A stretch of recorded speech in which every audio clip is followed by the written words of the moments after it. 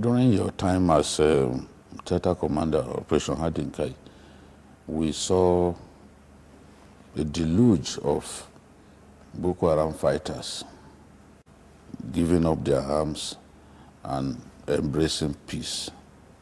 Would you say that this is very largely responsible for the fact that we have made tremendous progress and we do not read about the kind of attacks that were very commonplace some years back? So true.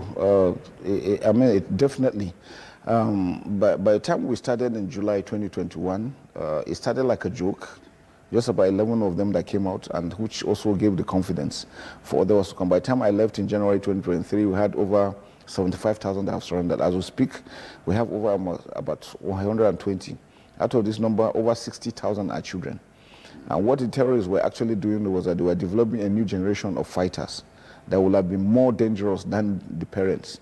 And so we're happy and we're glad that they came out. And I think it's this, the cooperation and collaboration we had with everyone that made it possible for them to come out, because the state government too had to agree to us bring them out, provided management and administration, and we tried to make sure all those ones that are coming are properly profiled with the DSS, the police, and everyone. So it was a joint effort by everyone. And I think it was the strategy that we adopted. One, carrying everybody along. Two, making it difficult for them to get the oxygen that keeps them going. That is funding, logistics, and leadership. These are critical to their operation. So when we made it difficult for them to get these things, and then the awareness through the media like we do, that actually gave them the opportunity, because a lot of them were told a lot of lies. They were told that the government was out to kill them, members of the armed forces will never receive them, nobody will take them back, until the first set that came out and saw how they were treated and how they were received. That encouraged the other ones to come out. And they now realized that their commanders were only making money. Yes, initially when they started, it was basically ideology, but over time, it now became business. The leaders are making a hell lot of money, collecting taxes, doing kidnapping, selling fish, and all this stuff. So when these other ones realized that they were being lied to, they decided to also come out when the pressure was much.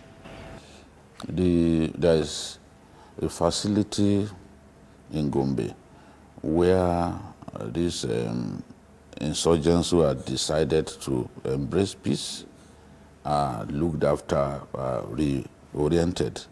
But many Nigerians don't appear to be happy at the attention being given to people who had killed so many people in the past.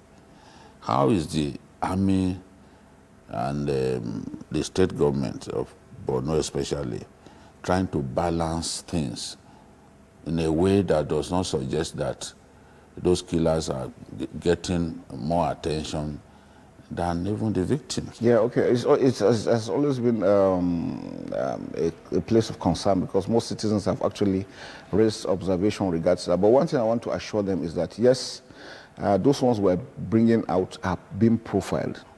And there will be a Truth and Reconciliation Committee. Legal aspect is ongoing as we speak. The Attorney General of Police is in charge. Attorney General of the Federation is in charge of of investigating those that have committed heinous crimes, and they will not go unpunished. That is for real.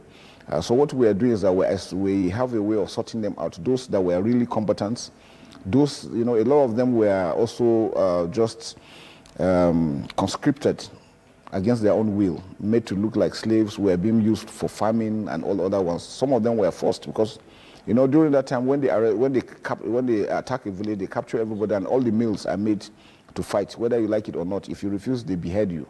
And then the women are enslaved and used as slaves all through, sex slaves.